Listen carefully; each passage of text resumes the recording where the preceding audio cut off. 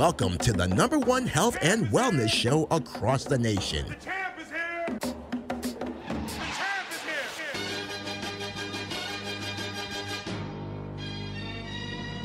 Get ready to tap into the best fitness, nutrition, and lifestyle advice right at the palm of your hands. Tune in to powerful interviews that uncover key components to conquer the mind, body, and soul. Unlocking your greatest potential. It's the Fight for Your Life Health and Wellness Show, right now on AM 1340 and 96.9 FM, Fox Sports Radio. Here's your host, Jessica Lane.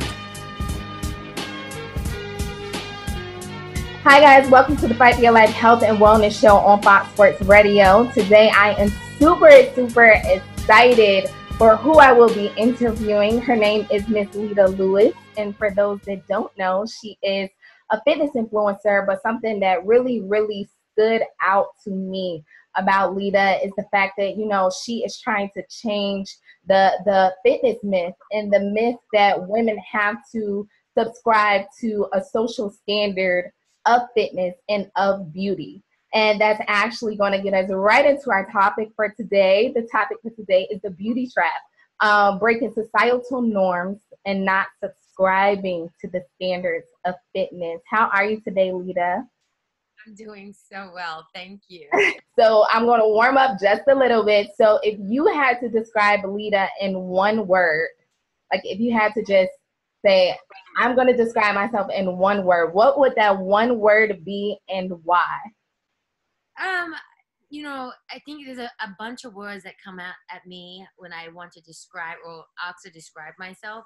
But one thing that resonates the most would be the word ambitious. Because I've had that ever since, as long as I can remember, I've been super ambitious about a lot of things. Not just how I feel about my family or relationships, both personal and intimate, but those that I have with my own family or coworkers, my desires to travel and change things, create things, has always been an ambitious kind of task. So I think ambitious is the reason or the word that I would use to describe myself. Okay. Well, that's a good word to describe yourself with, because there are so many people in this world that, you know, are complacent and not moving forward and not living their dreams.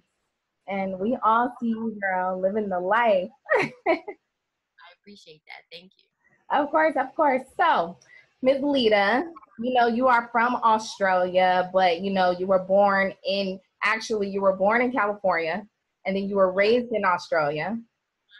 And now you're living back in California. What was that like? Like, what was the cultural experience in Australia and then coming back to America? Yeah, it's funny. My parents always say that I've come full circle because, as you just mentioned, I was born in LA, where I reside. But my parents moved to Australia when I think before I turned 2. So I was pretty much raised in Australia. And then at the tender age of 23, I decided to move to New York City on my own. And I did that and lived there for almost 10 years before I moved to LA. So I kind of did this big little circle around the world and ended up where I was actually born. How was it like? It's funny. I don't have anything else to compare it to outside of it just being my reality in my life.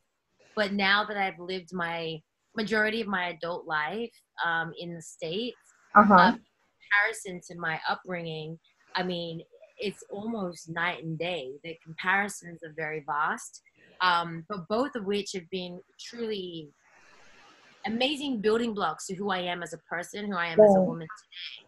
So I think it's what's unique about myself is that I have this a different perspective than say your common woman of color in the United States, or one that's been born and raised here. Right.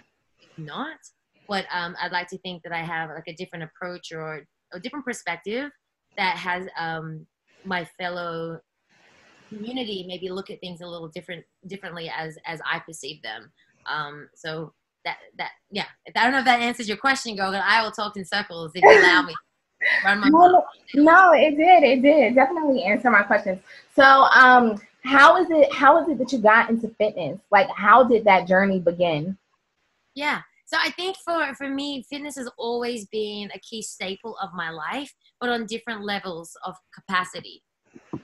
So different levels. So I was at a very young age, my mother had put me into sports. I ran track and field. I played football, and they were always a staple in my childhood. Um, However, when I moved to the United States, I worked right in the corporate world. Nothing about what I did was fitness related. However, on the side or after work, if you will, I would always find myself in the gym or doing something active because moving my body was always important to me. But as far as how I got started in fitness, it really came to a point where I took fitness, or how I dedicated time and energy to fitness. Um, Something significant in my life happened, and essentially in a sentence or two, basically I kind of was suffering from heartache. An ex-boyfriend of mine broke my heart, and in order to deal with that, I threw myself in the gym, and was in there for excessive amounts of time, maybe 5-6 days a week, until it really became something that I was using as a tool for healing. And Right. that's how essentially I got into fitness the way I am and how I exist today. Isn't that such a beautiful thing, though? Like, that's so beautiful because so many people, at least you found a positive outlet when something went wrong. So many people, they turn to things that won't progress them in life. And isn't it crazy how things just come full circle? Absolutely. Now in hindsight, I realize I was supposed to go through that so I could, Right. essentially raise up or stand up, if you will, to something that was heartbreaking or knocked me down. That just taught me resiliency and perseverance. And I think that now, like I said, in hindsight or looking back, I realized everything had a purpose. Right. I love that. And without sounding too cliche, it's like fitness kind of saved my life, in the sense of it kind of changing the whole direction in which I was going. Because in that time, I was in a very depressed place and not healthy at all. I was getting ready to ask you, what do you love about fitness the most? But you saying that it saves your life is such a profound statement that I don't feel like any question tops that. I mean, I think what I love about fitness more so, and I'm sure I would have said it back then, like I say it today, is the fact that it's really important for me to honor my body. And for me, that doesn't necessarily mean being in the gym, lifting crazy weights like 5 days a week. For me, it is therapy. It's a time for me to sort of invest in my own self. It's a time for me to focus. It's self-care. And it's also a tool. It's a tool that can be used to heal, like I did many years ago. And I think a lot of people use fitness or this idea of physical activity as a way to escape essentially reality, but it is a positive. It's not a negative or a negative addiction. So I think essentially what I love about fitness the most is that it allows me to, on a daily basis, become the best version of myself. That's so beautiful. Thank you. That's truly beautiful. So you've gone all around the world teaching fitness. Where do you think that your favorite place has been? My favorite place has always been two places. One, home back in Australia, because it is a beautiful thing to go back home and sort of being recognized for the work that I essentially started here in the States. And I love that I can be someone amongst my own family, that I, can inspire others and educate those that I love most in the world about the true benefits of health and fitness. And then clearly here in the United States, being here, I spoke to a direct audience that were other women of color specifically, and shared a message that was my truth. And in doing so, I found that there were women all over the place in multiple cities kind of saying, oh my gosh, me too. That's how I think. thank you. Finally, someone that's a more of a representation of who I am that's in the fitness space. And I find that if it weren't for the audience that I have here in the United States, I essentially wouldn't be able to do what I do. So, bringing fitness, being a voice of fitness, being a voice for women's health here in the United States has definitely been a key staple to my growth and my business. And then I suppose if I was to choose a city in which is one of my favorite places, especially to run camp, that would be Brooklyn, New York, because that's where it all began. That's what's up. That's what's up. So you mentioned that there were a lot of women that resonated with your message. What message was that exactly? Sure. So in my whole healing of self, I turned to the gym. I became pretty addicted. I was always in the gym. I love the gym. I then got into the sport of bodybuilding, and I competed for several years in the division of women's figure.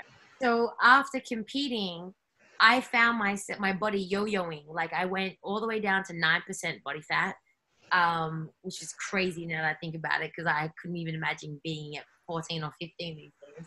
But 9% body fat. I carried a very lean body. In my mind, I was strong and I was agile. But then when I stopped the dieting and the intense workouts, my body decided to become what it naturally is. Right. As my creator created it, Right. And then all of a sudden it was very different from this extreme or the extremities of bodybuilding. Right. And then it was kind of like, dang, all my peers in that time were like, yo, so what you going to do? You're going to keep on competing? Yo, you put on a lot of weight. And it kind of had me down. And I was like, I still continue to train, just not on that intensity. Right. I continued to move, take classes, be active. I was still eating like relatively. It wasn't like I wasn't eating diet food, but I was eating well. And then I was kind of like, you know what?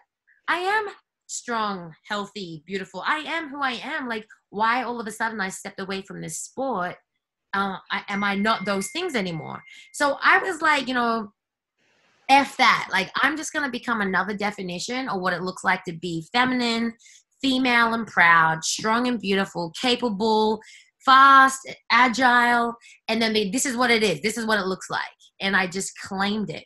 And when I claimed it, as we all are, we're all on social media, sharing our messages, sharing our realities. I was doing that. And in doing so, I realized there was women, Atlanta, Dallas, Houston, San Diego, Philly, Boston, you name it. We're like, me too. Oh my gosh, me. That's me. But everywhere else in mass media, were telling us, no, that's not healthy. That's not beautiful. That's not feminine. And we were like, yes, it is. All right. Because we, as women of color, we are not built like everybody else or the social standards, which is defined as strong, feminine, beautiful. And we can use the greatest GOAT of all time, Serena Williams, as a perfect example of this. So I just basically, in short, accepted who I am. Still was not discouraged to live a life that I was continuing to live, right? Even though it did not mirror or look like, what it once was, and said, this is me, man. I'm just gonna rock out. I'm proud of it.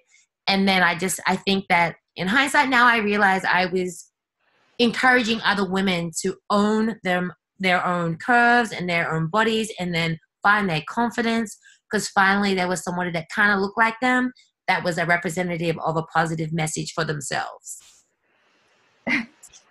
So literally every question that I was going to ask you, you just answered in one entire. Good job for you. No, but it's great though, because I read that your message was and your mission is to truly change how the Americanized standard of beauty is represented. And you are doing that all day long, especially for African American women.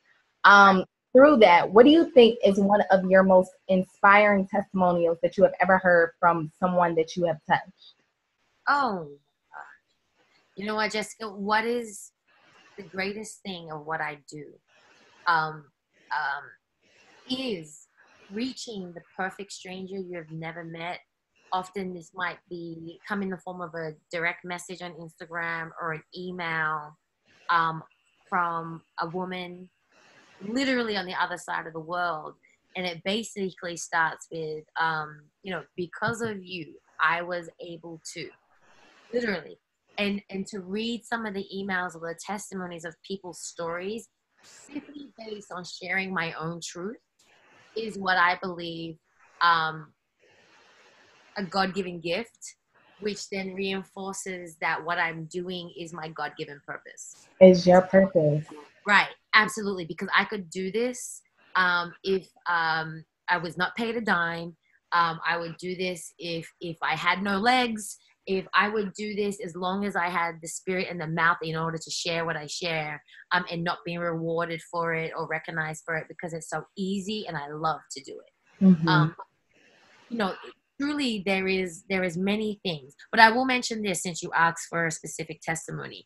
There was a woman in Texas. I remember she was in Texas. She wrote me an email, and this is right at the very beginning of essentially my fitness career, or even the depth of my influence Right.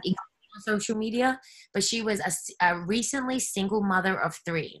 She had a son and 2 daughters. Her youngest child was, if I remember correctly, 7 or 8 years old, and she was always very avid in sports. And at the time, she was playing soccer, and she loved soccer.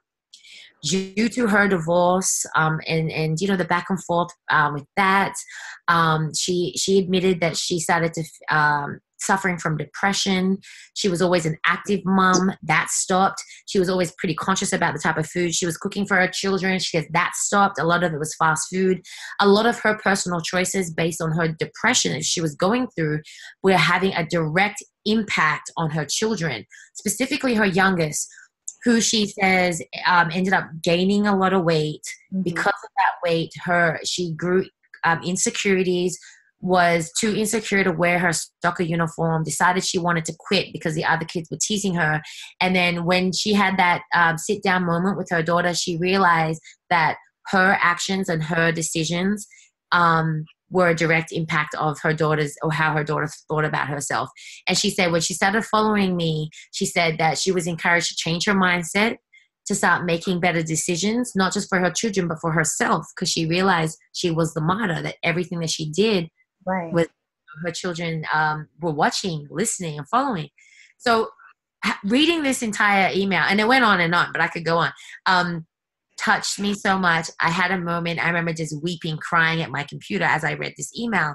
And it was actually then I realized, wow, I don't even know this woman, but the impact that I have on her has changed everything. And then she told me that between her and her daughter, they had lost something like 60 pounds, that they had this routine. Like every Wednesday, they did some like a yoga class together or something of that nature. Because this was several years ago. And then I was just beaming with happiness and pride, because again, it's simply just something that I love to do, and it was helping me. And now to actually realize in an email that it was helping others, I really couldn't be any more thrilled and happy. So that was one thing that really sticks. Yeah, I think that you inspire us all. I told you that when I first met you, I was like, oh my God, because you truly are an example of what so many women need to see and need to look up to, because there are so many standards of beauty out there, especially in the fitness industry. You have women adding on to their bodies or extracting things because they don't feel as though they're beautiful, just to try to become beautiful. Right. And that is a sad reality that we live in these days. It's like an era that it's kind of funny, because I feel like as much as there are those that are very quick to go under the knife, or maybe doing unhealthy practices in order to look a certain way for aesthetic reasons, like maybe I'm just blessed, but I'm also around very positive, ambitious women that are sharing a true message. So I think in this era, there's a heightened, growing, a heightened kind of like number-wise of people that seem to be sheep right? That seem to not be caring about working on the best version of themselves versus wanting to look, be like, sound like, walk like, talk like somebody else, which is sad to me. So I think Yeah. there's other deeply rooted issues in there. Versus the other women that I also know that are sort of increasing in numbers that are kind of like, here I am, unapologetically living their best life and encouraging other people in their lives as well. So there's these two worlds, right? But I think as long as like people like you and I, because I know you two are also in this field, continue to share a very strong message and be completely resilient in that message and very confident in that message without even realizing it, there are young women that look like us that hear us. And I think it matters that we continue to share our message to the masses. What would you say to someone that does not love themselves? Because essentially, I know that's a loaded question, but essentially that is why people do what they do. It's because of that. I need to subscribe to societal norms, or I need to fit in, or everybody else has this image and I want it too. And I need to hurry up and get it because I don't think my body could ever look like this if I don't. Right. A lot of people that really battle with self-love, like, and people are like, how do you define self-love? Like, I don't even know what that is. And so I tell people this. I think self-love is really rooted in understanding what your own personal truth is. So what does that mean? Someone's personal truth. For me, I define my personal truth is living and leading a lifestyle, right, that makes me undeniably happy, makes me motivated and inspired to be every day a better version of myself the following day. That is my truth. My truth is pure, and it is wrapped in happiness and love. So when answering or when asking somebody, you know, why don't you love yourself, we need to understand one's whole history to understand how they got to a point where there is no love. Because I think as children, we care about, we love ourselves, and it is something that happens throughout life that deteriorates, and we as adults are not often reminded that there are plenty of reasons to love ourselves. There are plenty of blessings that our life entails that we tend to neglect. Okay, so lastly, because we're going to wrap this up just a bit. So is there anything that you would like to leave for Fight for Your Life viewers? Yeah. I think we spoke on it a little earlier. I think for the most part, or as a whole, especially when I tour and I run my Body Blast boot camp in different cities, what I'd love to leave with people is that what I do and what I'd like to think many people in my position do is so much more than fitness. It's way more than fitness. I tell people this all the time when they come to see me or come work out with me, is that I understand and recognize that you could be anywhere, working out with anyone, given any time, but for whatever reason, you're here with me today, just as you are listening to this today. So it is more than movement. It is more than fitness. What I think this brings, or at least my intentions is bringing a community of people, specifically women, because that's who I speak to, and bringing them together and understanding that we are all sisters. This is all love.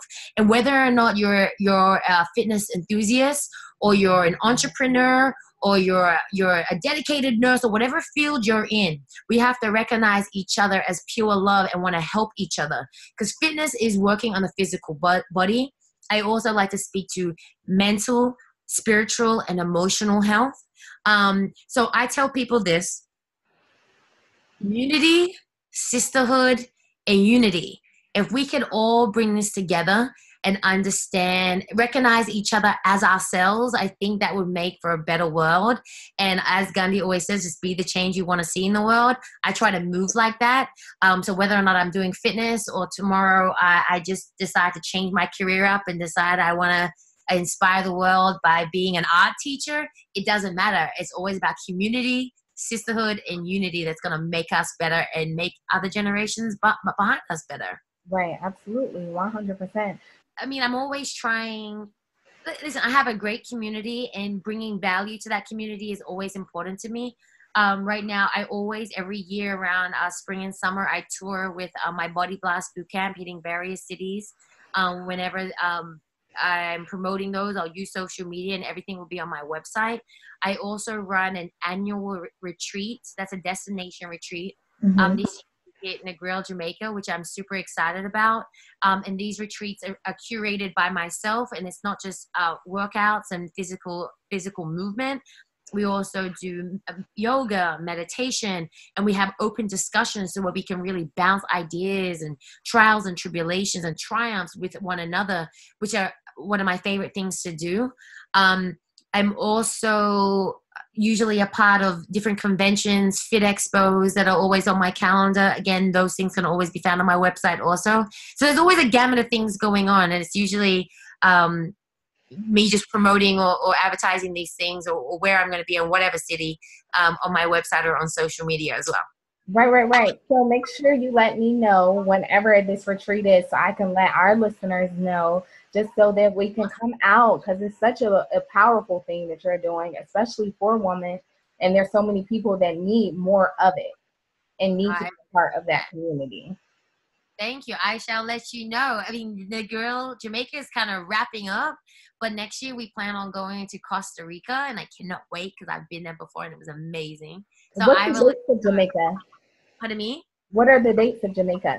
Jamaica is November 29th to December 3rd. Oh, that is right around the corner. It is around the corner. It's time flies. I started planning this back in like February, so it's insane. It's around the corner now. Time does fly. Okay, well, make sure you let me know about Costa Rica because we're going to make that happen. Yes. Okay. Sounds good, girl. Yes. All right. Well, thank you so much, Lita. Thank you so much. Enjoyed you today. Yes, such a pleasure. Absolutely. Thank you so much. Absolutely.